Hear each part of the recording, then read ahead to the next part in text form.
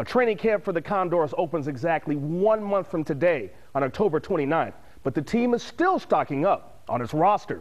Left wing Evan Trupp and defenseman Erik Burgdoerfer will return to the team for the upcoming season. The 24-year-old Trupp played 25 games for the Condors after arriving from Cincinnati, scoring 10 goals and totaling 22 points. Burgdoerfer is the longest tenured Condor as he enters his third year with the team after scoring 5 goals last year. Yeah, it's big for us. Obviously, Erik Burgdoerfer, he's going into his third season as a pro, all with Bakersfield. A guy that's really developing, in big strides year after year. It's the impact players that we want back, and it's the players that we had success with in the second half.